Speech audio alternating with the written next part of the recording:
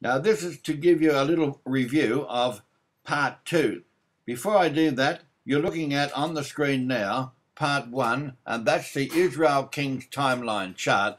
The top row showing you all of the kings of Israel, and on the bottom line all of the kings of Judah, and of course the only people who kept the commandments of God are those 5 mentioned in blue on the bottom line of Judah. Otherwise, none of them kept the commandments of God.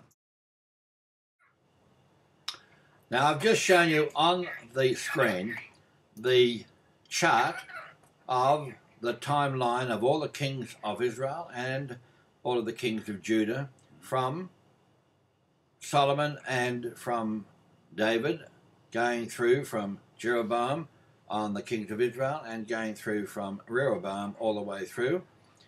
And the chart showed you that from 721 all of Israel was taken captive. And then, of course, later on, 586 BC, all of Judah was taken captive, and they were all taken down to Babylon. Now, there's been a lot of theories go through all of the churches and Judaism about the second covenant.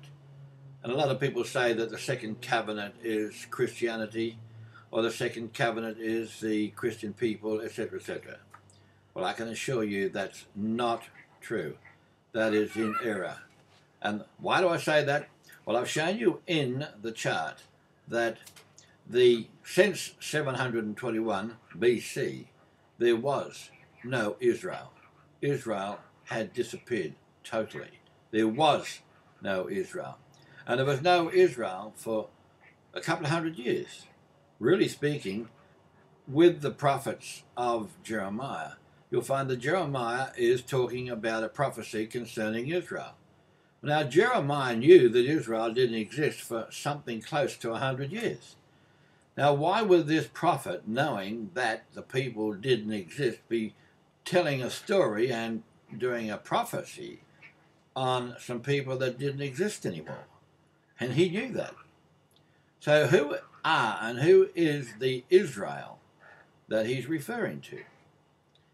Yahweh was giving him a new covenant covering the Israel that he's referring to, knowing that the Israel had already been rejected by Yahweh because they did not keep his law. So today, if you want to think that there is a new set of people called, or a new group of people called Israel, that can ignore God's law and still be in the team that Jeremiah is talking about, well, think again. Because the people that is referring to as Israel, as I said before, are people that keep God's law. Now, I'm going to read to you the text concerning this, and it comes out of Jeremiah. I would advise you to read Jeremiah 29, 30, and 31, but I'm going to read you some text out of Jeremiah 31. And it's about what Yahweh says. Yahweh, save your people, the remnant of Israel. Behold, I will bring them from the north country. Well, where's the north country? That's the entire northern hemisphere. It's in Europe. So he's going to gather his people from the north country and gather them from the ends of the earth. And gather them from the ends of the earth, amongst them the blind, the lame, the women with children, and the ones who labour with child together. A great throng shall return there. They shall come with weeping and with supplications, and he will lead them. He will cause them to walk by the rivers of waters in a straight way in which they shall not stumble. It says that, for I am the father of Israel, and Ephraim is my firstborn. Hear the word of Yahweh, O nations. O who? Nations, plural. That's USA, that's England, that's Sweden, that's Germany, that's Australia. That's all the nations of the world. Now read that line again.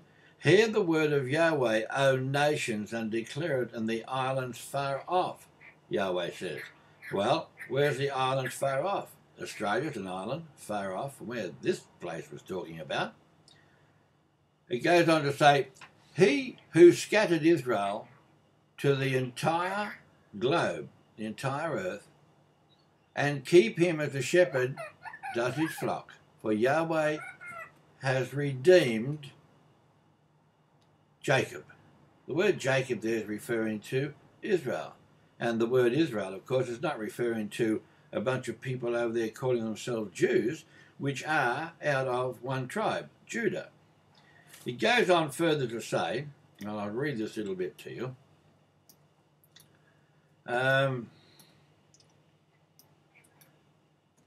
Behold, the days are coming, says Yahweh, when I will make a new covenant with the house of Israel and with the house of Judah. Well, how is he going to make a new covenant with a group of people that have been rejected by him for not keeping his law, and the house of Judah for another house of Judah which he has also rejected because they didn't keep his law? The words go from verse 32, pick it up with me, not according to the covenant that I made with their fathers in the day that I took them by the hand to lead them out of the land of Egypt. My covenant, which they broke, though I was a husband to them, says Yahweh, but this is the covenant that I will make with the house of Israel after those days, says Yahweh. I will put my law in their minds. Well, he didn't do that back there prior to 721 BC. He rejected them. They rejected his law, so he rejected them. Goes on to say, I will make the house of Israel after those days, says Yahweh, I will put my law in their minds, and I will write it on their hearts, and I will be their God, and they shall be my people. No more shall every man teach his neighbour and every man his brother, saying, Know Yahweh, for they all shall know me. How many people? Don't forget it was talking about all the nations of the earth. Now, it goes further to say, for they shall know me from the least of them to the greatest of them, says Yahweh, for I will forgive their iniquity, I'll forgive their sin, and I will remember their sins no more. Now, if that be the case, well, who are these people? Well, again, I'll just reiterate and say that they're people that are keeping the law of God. They are keeping his commandments. They are not a bunch of people or a group of people as is there over there in Israel today. The people that are there in Israel today coming out of one tribe, Judah, they come out of the Khazars, Khazaria. And I've shown you on the map where Khazaria is, which is southern Russia today, or Georgia. The Khazars usurped the position of being the Jews. But the Jews, the word Jews came only into notice by the New Testament Bible. Before then, Israel was not called Jews. Israel was Israel. So you can't nominate just one tribe, Judah or Yehuda, as being the name Israel. It's only one tribe. But the people that call themselves Jews, covering all of Israel, usurp that position when they are not the same bloodline out of Abraham, Isaac and Jacob. They are so foreign. In other words, there's a time that the Gentiles are in charge of Jerusalem, and you are looking at that time now, and that's what's been happening since 1947, 1948. People who think that Israel came back to Israel and they use these texts to support that theory are in grave error. Also, if you want to work out the sovereign rights of everybody around this area, I'm pointing to where Ammon became the territory. And if you look at that in relation to, there it is, the Dead Sea, and there is Beersheba, and there is Jerusalem. And of course, again, you've got the kingdom of Moab and the kingdom of Edom, all that area there.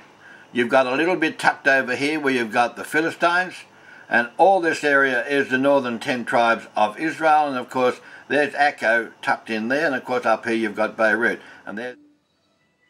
So to sum it all up, who is the Israel that was dispersed 2,700 years ago or more, where are they today?